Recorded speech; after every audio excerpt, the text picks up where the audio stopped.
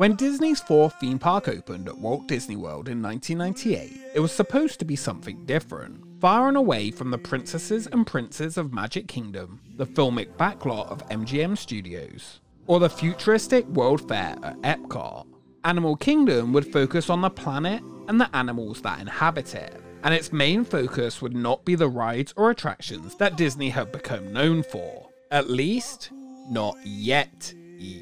For over 15 years, this roller coaster has thrilled families and scared children, but for 14 of those, one of the stars of the attraction has been in a state of constant disco. Join us as we look at the last non-intellectual property ride to come to Walt Disney World, a spiritual successor to the Matterhorn, on, Expedition Everest. In the shadows of Mount Everest, a train awaits. But be warned, those attempting to reach the summit must face him.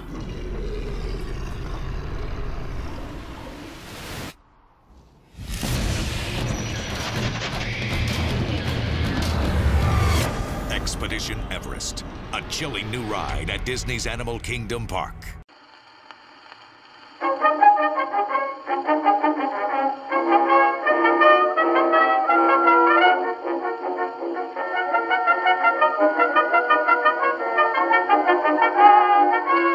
Hello, I'm Michael Eisner, and I am proud to join all the animals and characters in welcoming you to Disney's Animal Kingdom at Walt Disney World. When Animal Kingdom opened in 1998, it only offered 2 attractions that could be considered rides. The headliner attraction for the park, Kilimanjaro Safaris, was a big hit, which showcased animals from around the world on this brilliant experience. The other attraction truly did terrify the whole family and would be known as Countdown to Extinction. The dinosaur-based dark ride featured a similar vehicle and track layout to the Indiana Jones adventure at Disneyland, which had opened in 1995. I'm Joe Rohde. I'm the executive designer of Disney's Animal Kingdom.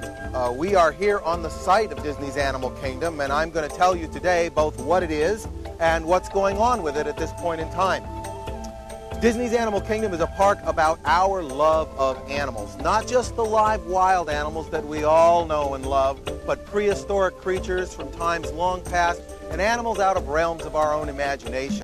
Disney wanted Animal Kingdom to stand out as more than just a zoo experience. But was there enough in the park for families to do and see to make them visit this new Disney-level park and pay Disney-level pricing when they could just see animals at a local zoo for a whole lot cheaper? There were no roller coasters or fun family thrill rides that Disney had become known for, and guests were unsure if there was enough to do outside of the shows. With the proposed Beastly Kingdom scrapped due to budget constraints, Disney needed something else to really propel the park forward. Animal Kingdom had opened with a tease on the park map that more was coming, and it was currently under construction. And coming in early 1999, you'll visit yet another fascinating land with its own exciting adventures when you enter Asia. The Asia land was part of the Animal Kingdom from opening, though it was incomplete, and at opening, the land only featured the Flights of Wonder bird show. This was quickly followed up in 1999 with another much needed ride, the Kali River Rapids. It was a welcome addition in the often hot and humid park, and a new thrill ride attraction that was not only fun, but educational. Asia was becoming a more complete land, and the Animal Kingdom was ready to become not a zoo. Disney were adamant that Animal Kingdom offered more than just a zoo, even introducing a whole advertising campaign with a made-up word.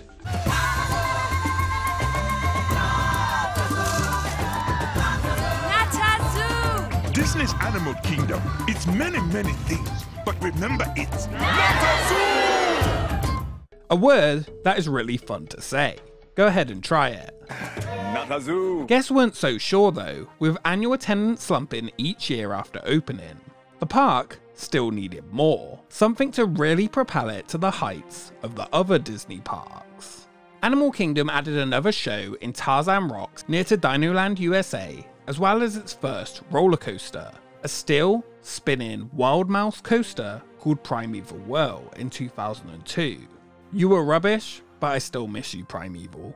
Even with these changes, it wasn't enough to entice the crowds away from its other parks. It was time for something big, something mysterious, something thrilling, a roller coaster that was up to Disney standards. Enter, once again, Joe Rohde. That's Walt Disney Imagineering's Joe Rohde. Joe's the visionary behind Expedition Everest and Animal Kingdom. Can you tell by the earring? This guy thinks outside the box. Sort of imagine bringing fins of rock strata that interrupted that horizontal weir. Joe really carries the creative vision. He's responsible for what our guests see at the end of the day. It's coming off of this giant mountain. All these glaciers are melting. Right. You got to believe that this is a massive. Okay, that's better. He and his team had taken a look at Tibetan and Nepalese culture and conceived the idea that as part of an expansion to Asia, the skyline could be dominated by the Himalayan mountains. Weaving in and out of those mountains could be a roller coaster. Using forced perspective, they could create a massive mountainscape that would change the park and its skyline forever. Disney was well known for their mountain-based rides with Space, Thunder, and Splash Mountain, all using the term. As well as this, the Matterhorn bobsleds at Disneyland have been using a forced perspective mountain since the 50s. With an abominable snowman terrifying guests since the late 70s. Taking inspiration from all the mountains and monsters that had come before it, Joe Rohde and his team used clay mock-ups to design their own mountain and showcase the Asian version of the abominable snowman, the Yeti. The team tried many different versions of the mountain, using Everest as the backdrop. A mountain too big would be thrown off by the roller coaster entering and exiting it. They would use forced perspective to have Everest as a distant peak and design their own mountain in the foreground, a forbidden mountain. On this attraction called Expedition Everest, you are not on the Everest mountain, you are just trying to get there. Everest is represented behind the forbidden mountain, using forced perspective to try and make it seem bigger and in the distance. The storyline was set. Guests would board the roller coaster as a scenic expedition trip through the Himalayas on a shortcut through the Forbidden Mountain, attempting to reach Everest. The only problem, the Forbidden Mountain was supposedly under the protection of a Yeti. The name of this attraction? Expedition Everest, Legend of the Forbidden Mountain. The scale of this new project was enormous, one of the largest Walt Disney World had undertaken, taking up 6 acres of land at the back of the Asia land. The new ride also came with a new pathway around Discovery River that connected to the back of Dinoland USA near the Tarzan Rocks Theatre. The mountain itself will be 199.5 feet tall, just 6 inches taller than Tower of Terror at Hollywood Studios, making Expedition Everest the tallest attraction at Walt Disney World. It would be underneath the 200-foot aviation limit to avoid having a blinking red light on top of it. Built using 5,000 tons of structural steel and 10,000 tons of concrete, this mammoth mountain will be built surrounding the coaster track, designed using state-of-the-art computer modeling software. The mountain, the roller coaster, and the Yeti animatronic that would await you inside were all built independent of each other. There was just a few inches of room separating each structure individually attached to the ground. This would leave adequate room for the coaster to vibrate as it rolled past and not disturb the structure of the mountain, which is made from cement and rebar, and that would just crack. The outside of the mountain scaffolding would not get the job done. The solution was to let 2,000 interior support beams, or tabs, extend about 5 feet through the skin of the mountain to serve as attachment for planks. Workers stood on these planks to complete the rock work. After the work was done, all of the supports were cut away and the holes were filled in, a cleanup task that would take nearly 3 months. The roller coaster itself will be built using a new custom Vekoma ride system with over 4,400 feet of track, 2 lift hills, 2 track switches, a backward section, and an 80-foot drop out of the mountain, all with just a lap bar restraint. The final section on the roller coaster would fly past a 25-foot tall animatronic Yeti. This was an ambitious project and really showcased the large thrill-based gap that Disney wanted to fill at Animal Kingdom.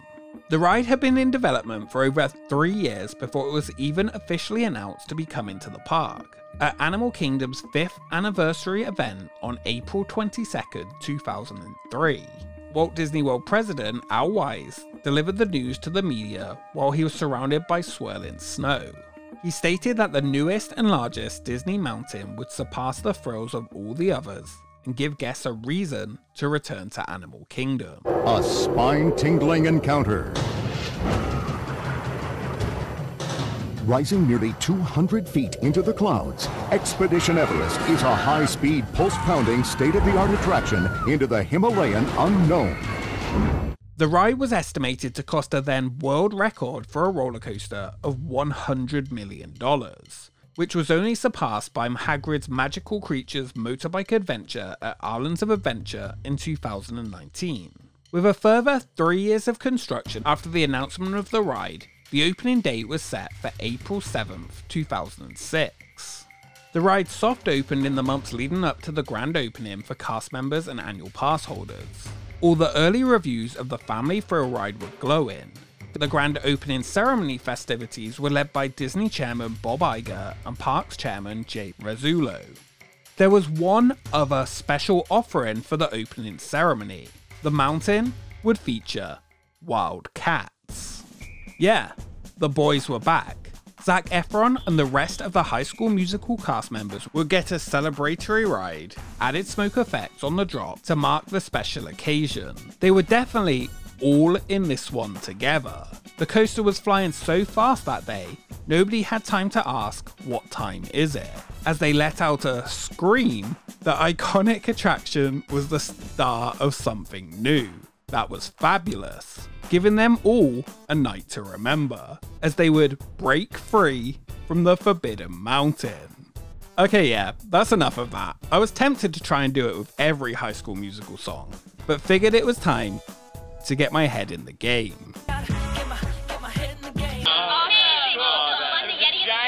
Yeti, and he comes out and tries to give everyone high five. Leave it a surprise. Yeah. Guests leaving the ride may be forgiven for missing the storyline of the attraction, apart from it featuring a Yeti.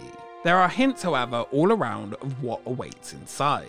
Under the sign for the attraction, warnings prepare those for what lays ahead. Every aspect of the queue, attraction, and even the whole area is crafted with authentic details. The storyline is that you are in a fictional remote village of Circa Zong, in the kingdom of Anandapur, a place that is deeply integrated into the story of the Asia land at Animal Kingdom. Located in the hills of the Himalayas, the Royal Anandapur Tea Company used to use the Darjeeling Co rail to bring tea leaves down from the mountain, but after some unknown mishaps, this had been taken over by a company called Himalayan Escapes, run by Norbu and Bob.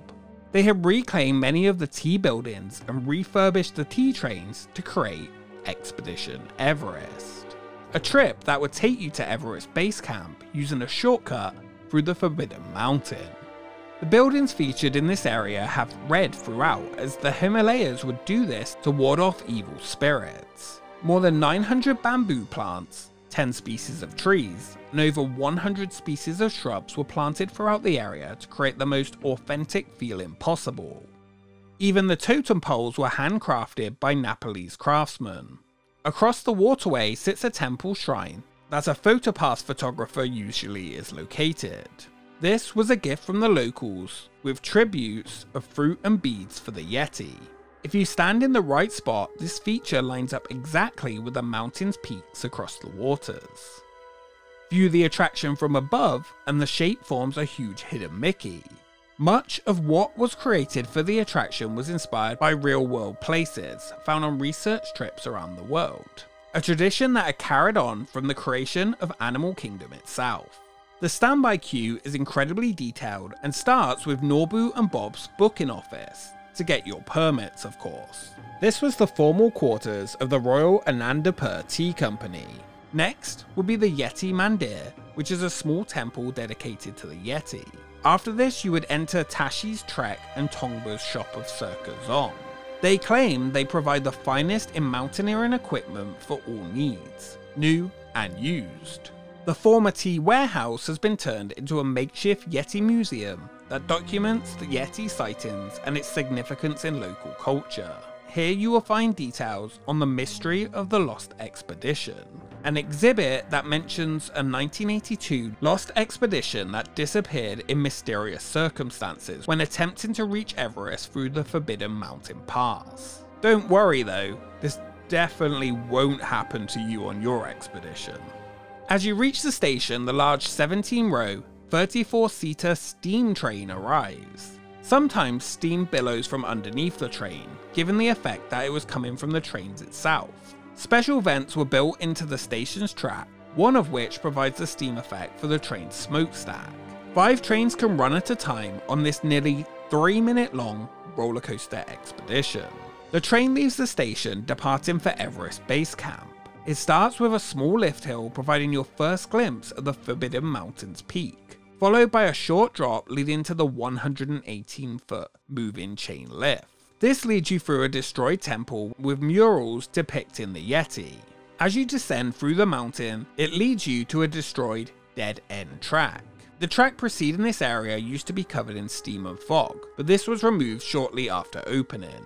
Surrounded by hair ties and a large eagle on a stick, who may or may not make an appearance, the first track switch occurs. The same track switch that Alton Towers said took too long, and they wanted to make faster with 13.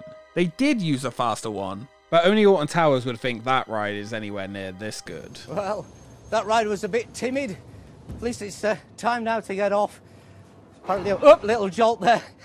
Okay, let's get up. Ah! Oh! Oh! Ah! Riders are held for around 6 seconds by a series of tyres before plunging backwards into the dark of the mountain, offering up to 3 Gs in the dark backwards to the next switch track. Here we catch a glimpse of the legend, and the projection of the Yeti rips up the track. Moving forward again, the train drops 80 feet out of the mountain, reaching speeds of up to 50 miles per hour.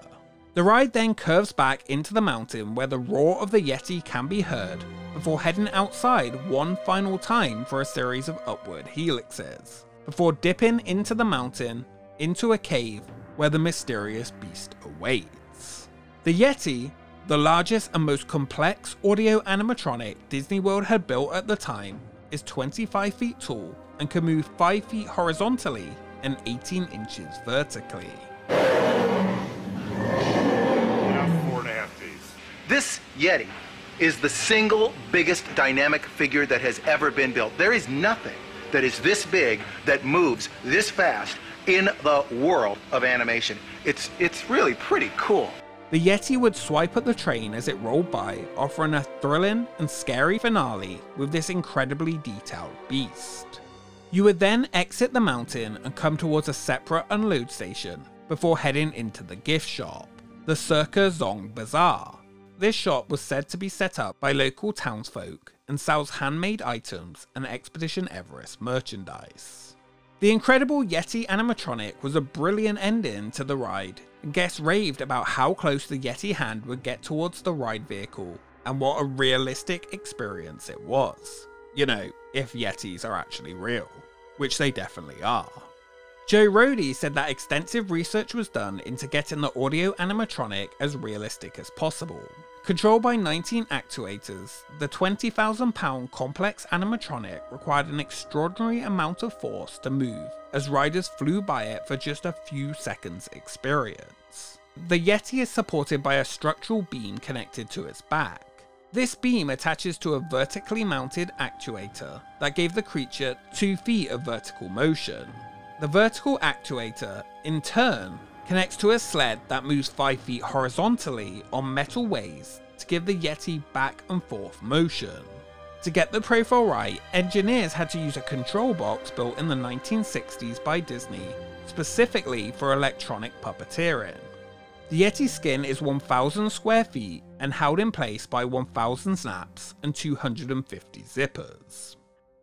Animating in traditional animation or film animation is you're just trying to get your shot right for the scene. With audio animatronics animation, we have to make sure it looks good from every angle because guests will be going through a three-dimensional space. How good the animatronic was and its effect has sadly turned into just as much as a legend as the real-life Yeti. Just a few short months after opening, issues started to arise with the animatronic.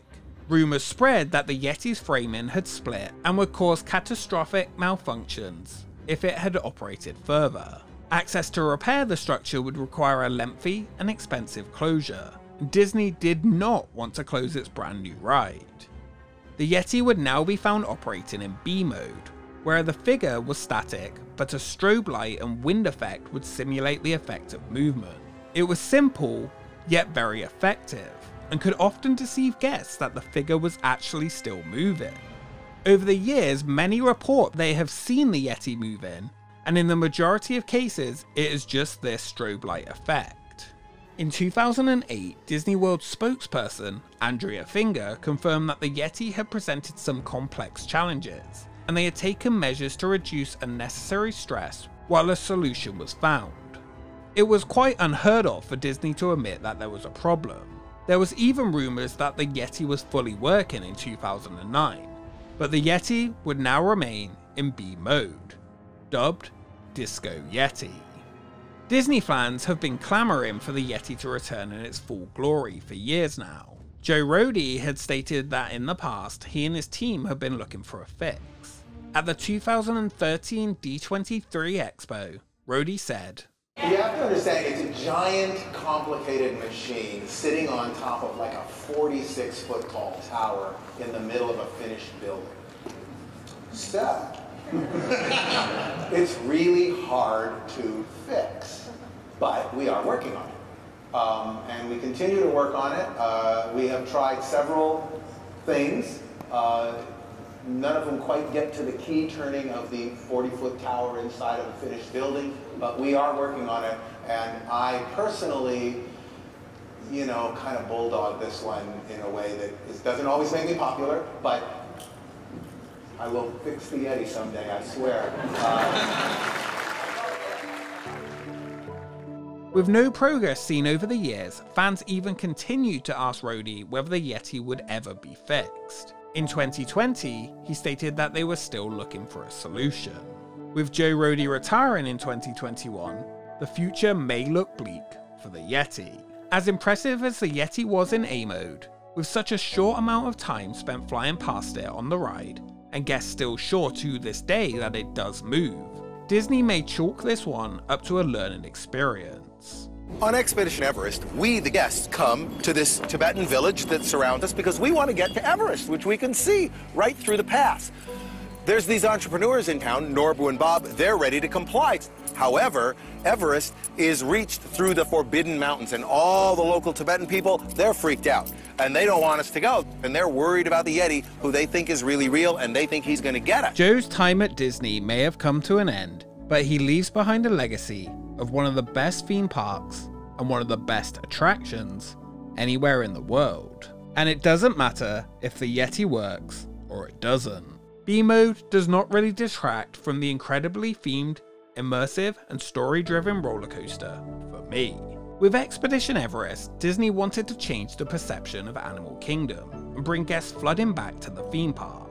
A big, bold and scary family thrill ride that was just what the park needed to increase attendance, and it worked. Joe Rohde and his team of Imagineers had created a mountain that was eye-catching and fit into the Asia section of the park beautifully. Imaginary creatures were always planned to be a part of the Animal Kingdom experience, and while hinted at before, the Yeti on Forbidden Mountain would be the first. Disney had a hit on their hands, and would shift Animal Kingdom firmly into the Natazu category on the theme park map, creating one of the best themed roller coasters not just at Disney World, but in the whole real world. Over 15 years later, Everest is still seen as many guests' favourite ride, not just at the park, but at the whole of the resort. It was the last major attraction built at Walt Disney World without an intellectual property attached to it. ending an era of original story-based attractions that would be replaced with another kind of Walt Disney World attraction. Not necessarily worse, just different. One where people came to see experience they were already familiar with from the world of Disney movies, TV, and more. Will there be another ride as big and expensive as Expedition Everest that is not based on a familiar intellectual property? Probably not Yeti.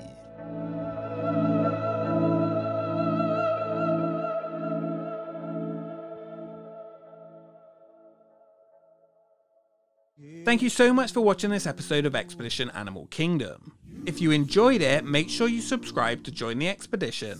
What do you think of the Disco Yeti? Does it need fixing? Let me know in the comments below. A special thank you to our patrons for supporting the channel, and a special thank you to Jackie from Super Enthused for helping film this video. Go and check out her channel for different vlogs all around the Orlando area. You might even catch me in them. We will see you next time.